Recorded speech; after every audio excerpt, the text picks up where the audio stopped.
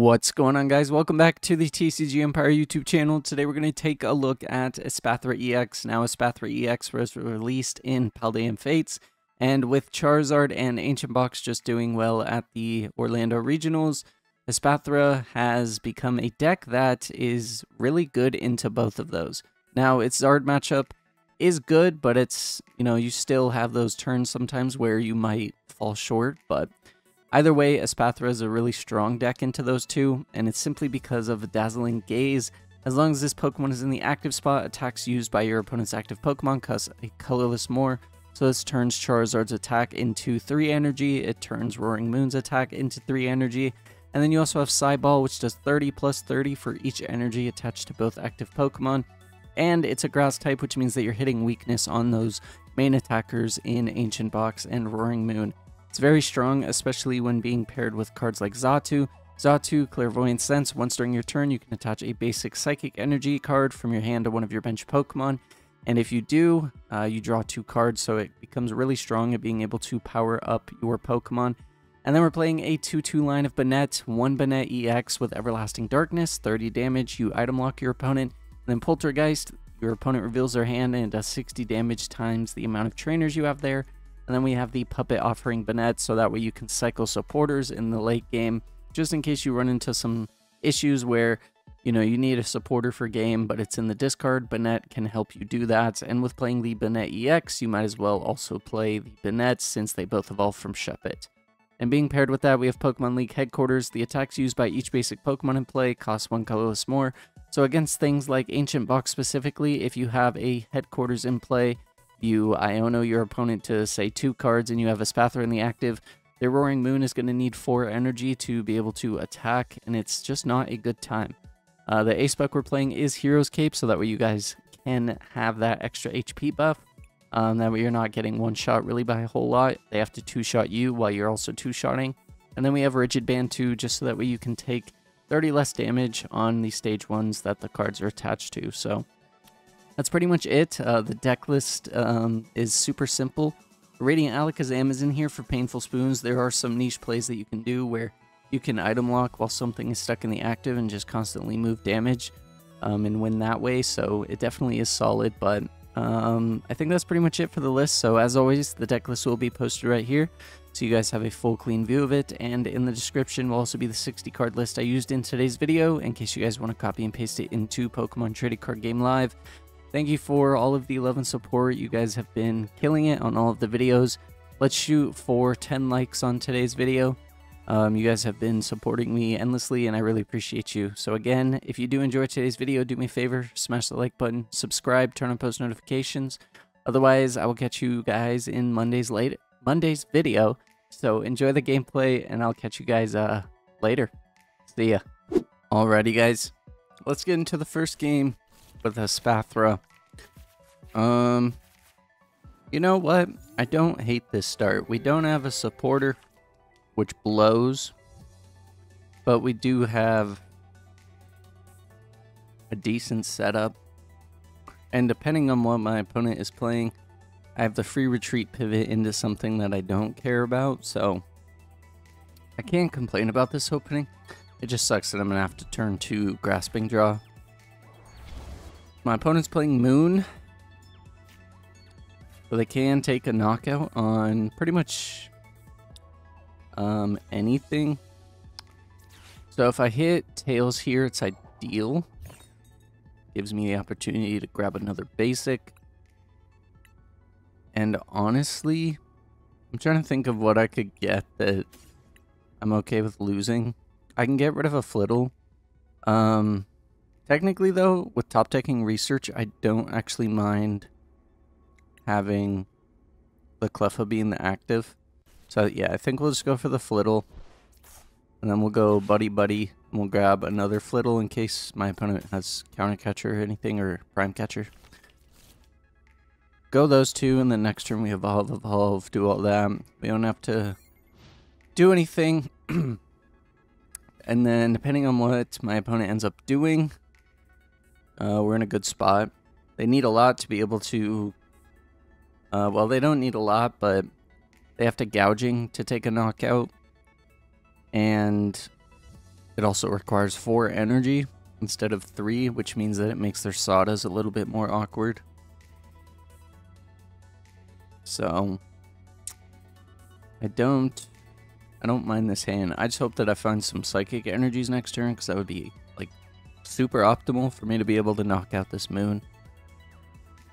But we are hitting weakness, so if we get 2 psychics, that's 90, 180. So if my opponent has 1 energy on them, then that means that we take a knockout due to weakness, because we'd be hitting 120. So, okay, so now my opponent just passes, so now we're just going to try and dig to get the donk. We'll go Clairvoyant Sense attach 1, draw some cards. We have Banette, Buddy Buddy Puffin. We'll Puffin to thin the deck. We'll just grab Shuppet.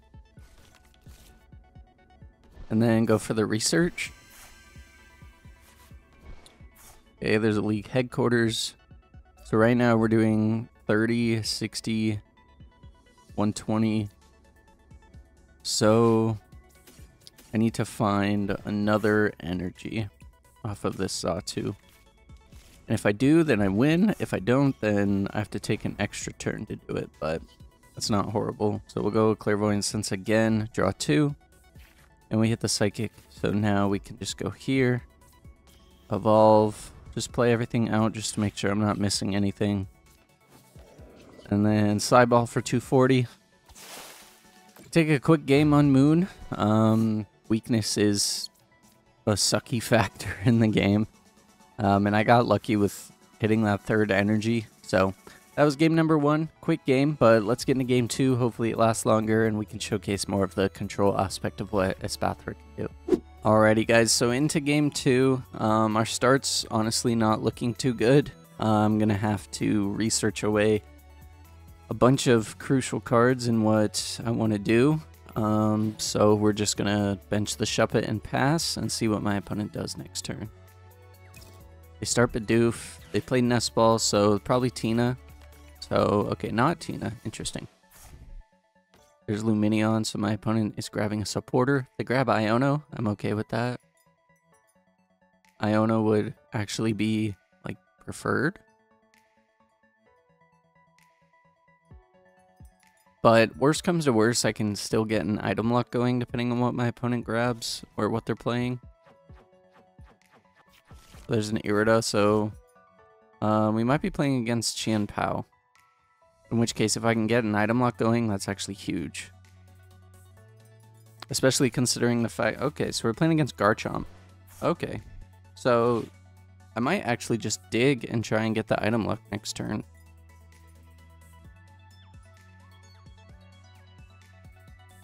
It's gonna suck getting rid of Espathras, but it's not the end of the world. There's reversal, so my opponent can retreat technically. Oh. So they just instant charge, okay. So Puffin, that would have been great last turn, but we'll grab Manaphy, and then I guess we'll grab Xatu. I could have grabbed Flittles, but I'm going to be getting rid of a lot, so we'll just go headquarters and research. Then Shuppet, capturing Aroma first. Tails. I grab a basic, so we'll grab the Flittle, just so that way I still can attack. Then we'll go Ultra Ball, get rid of Puffin and Ultra Ball.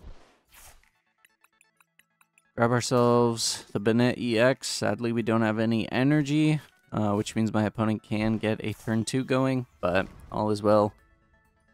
The League Headquarters I didn't need to play, but it's not the end of the world. My opponent can take a prize, and then we still have the Flittle that has free retreat, which means that we have a free retreat pivot. If I would have seen energy, that would have been great. It just sucks that, like, this is how everything worked out, but it's not the end of the world. I still technically have a way that I can deal damage next turn. It just might not be a lot.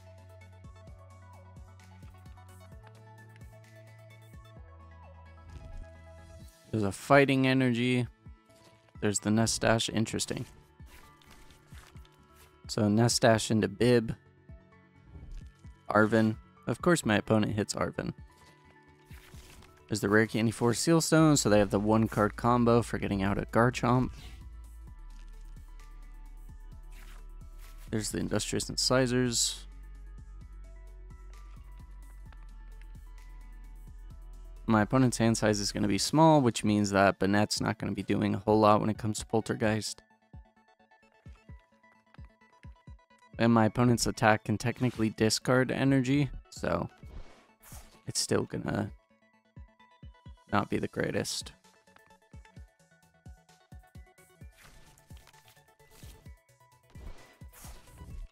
There's the Rare Candy into the Garchomp. My opponent going to be able to hit 160, accelerate energy if they choose to, but let's go into Flittle. Get Xatu. Not really going to do too much for us, but I guess we'll just go Rigid Band and then play Iono. Hopefully give my opponent some cards. We get energy to work with, which is great, but we can't Poltergeist, so we'll just attach, retreat, go into Darkness for 30, so we at least item lock my opponent. They can still Hydro Laser, which sucks.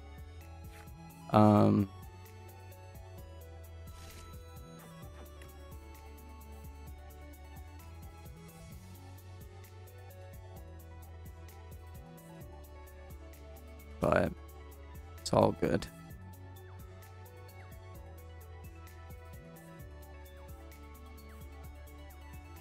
There's the Rotom V.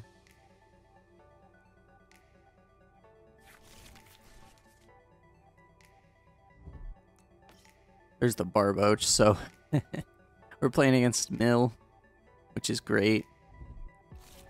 We love playing against Mill. So there's the Industrious Incisors. Hydrolander for 160. So we still technically live one more Hydrolander, so it's not the end of the world. I think we're just going to go for Poltergeist and see what happens. So my opponent has to have all trainers. So let's see what happens. Poltergeist. 1, 2, 3, 4. So we hit 240. So not quite enough to take a knockout. My opponent's not item locked anymore.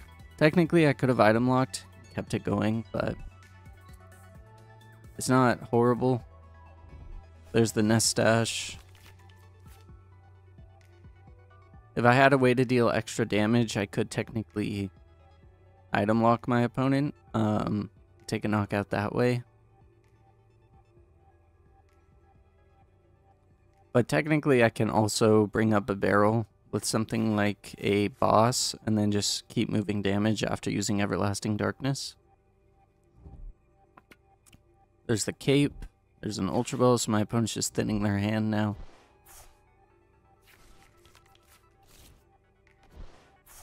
My opponent's at 420.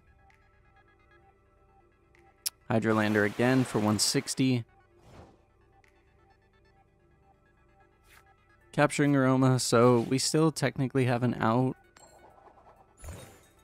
We hit heads. So we can grab Xatu. I could have grabbed Shuppet, actually. That would have been a lot better for me to do. That's okay. So we'll go Xatu into the Clairvoyant Sense. Draw. We get Iono, which is pretty nice. And we get Super Rod. I'm going to use the Super Rod now. Just put back the Espathras and Xatus. And then just go Iono. Alright. Well, those are some cards to definitely work with. So, go Xatu again. Draw. Ultra Ball. We get the Banette as well, which is huge. So we'll go Espathra here. Hit Tails. That's fine. That gets a basic out of the deck that I don't really need. We'll get rid of the Flutter Mane. Then we can go Ultra Ball, get rid of Flutter Mane and Headquarters. Grab the Espathra. So, how much is Espathra doing? 3, 6, 9. 3, 6, 9, 12, 15. So this would be exactly enough to take a knockout, but I have to burn the 2 energy here. But I technically don't hate it, so it is what it is. I'm going to just go Sideball for 150. Put my opponent to 420, which means that we take a knockout. Take 2. We do turn on reversal for my opponent, so they can technically mill us, which is annoying, but they have to be able to keep building back up to it, and thankfully we do have things like Iono, so...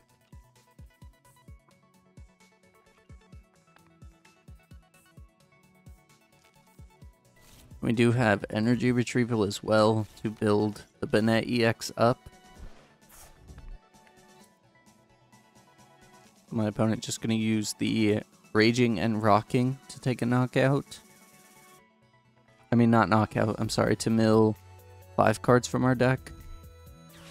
There's Irida.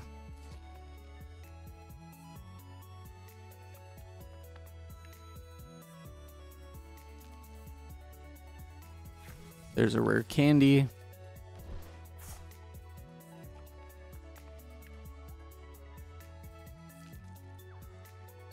Industrious Incisors.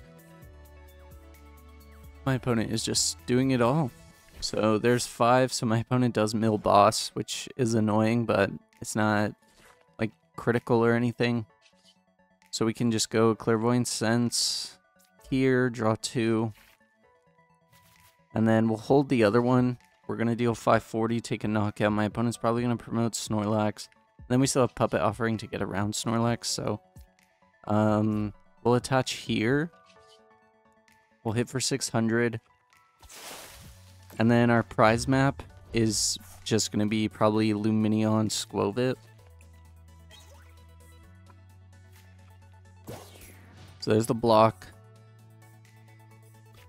Best case scenario, my opponent brings up a net and tries to block it.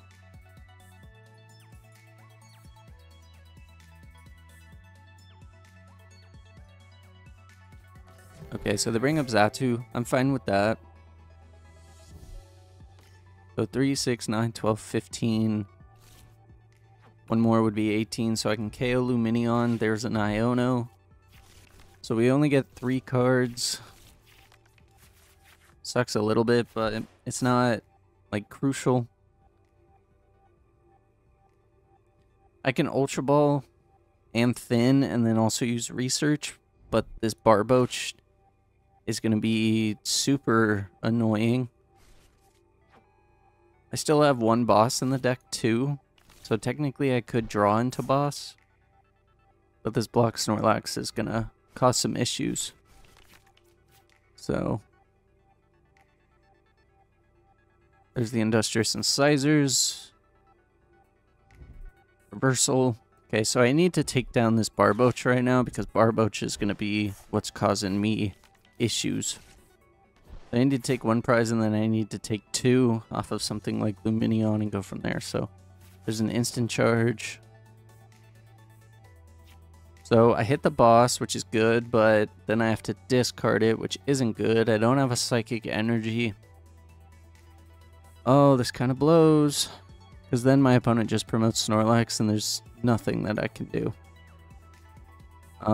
The only thing that I can technically do is Iono. God, this is awkward. I just have to pass.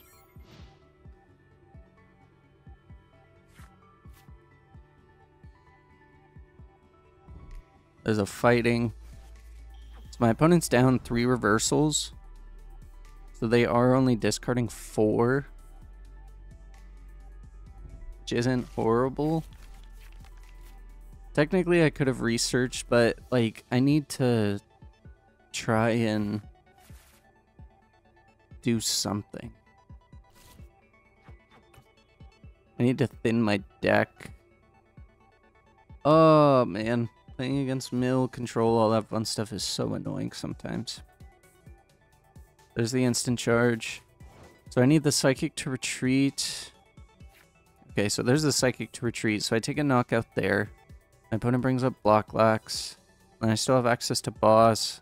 And I just need to find the other energy to retreat. And no matter Yeah, that's fine. Okay, so go boss, bring up Whiscash, retreat, go into the Espathra, Cyball, and then next turn, if my opponent brings up the Xatu again, we dig for more energy potentially. Technically, I don't have to do that yet, but if I dig for the energy and then use Puppet Offering, grab the boss, I need to take a knockout on one of these two. There's Silene, heads, tails, so my opponent can bring one card back. That could bring back Super Rod. Let's see, what did they bring back? Counter Catcher. Okay, that's fine.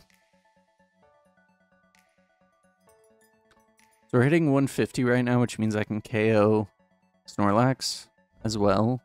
So my opponent is going to get the Counter Catcher, which is fine. They bring up the Xatu.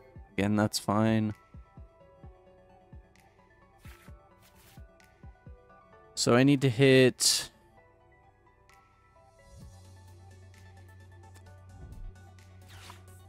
Okay. I'm gonna have to wait a couple turns to do it, but... I can technically win this, so... I mean, technically, too, if I just... Well... Let's see. Silene, Iono, that's fine. I know that the energy retrieval is in my deck. So I need to just thin it out. That way I can potentially draw into it. So there's another research that's not going to do me anything. So Ultra Ball. We'll thin the deck. So I need to Puppet Offering and Energy Retrieval in the same turn. And hope that my opponent doesn't do anything with that. I'm trying to think if there's anything my opponent can do to discard the top two cards of my deck. I don't think there is. So I think what I do is Super Rod. We put back the energies just so that way I have access to them. And then when we go Research. Attach for turn. And then pass.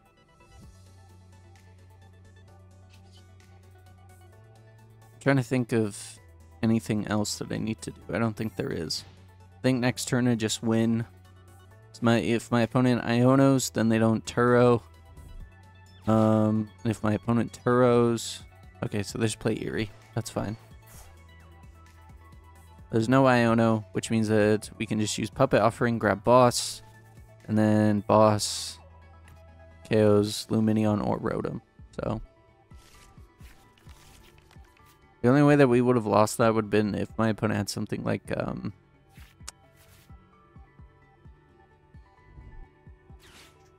Turo plus Collapse, or Collapse plus Turo. So there's a Super Rod, Ultra Ball.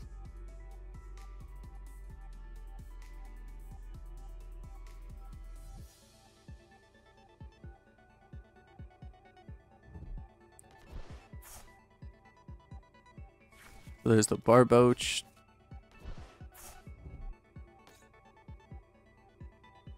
Instant Charge.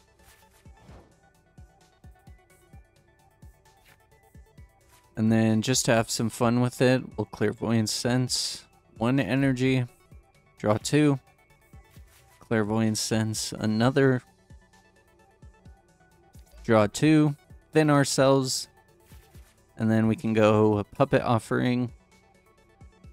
Grab the Boss. Attach. Boss's orders. Bring up Lumineon. Attach, retreat, and then hit for 240. Take our final prizes, and my opponent concedes. So that was definitely a long game, but that was a good game. We got usage out of pretty much everything. We item locked. We hit with Banette. We got to use the baby Banette so that way we could grab a supporter. Everything kind of worked out how it was supposed to. Now, granted, it wasn't a meta deck that we were playing against, but on the ladder, sometimes you run into non-meta decks. But I think it really showcased the strength of Espathra and being able to, you know, use a bunch of energy, but also having the combination of item lock to deal damage and things like that, where, you know, item lock is actually huge into control. So if you guys did enjoy today's video, do me a favor, smash the like button, subscribe, turn on post notifications. Let me know down in the comments what you guys think of Espathra. And with that being said, thank you for everything, and I'll see you guys on Monday. Later.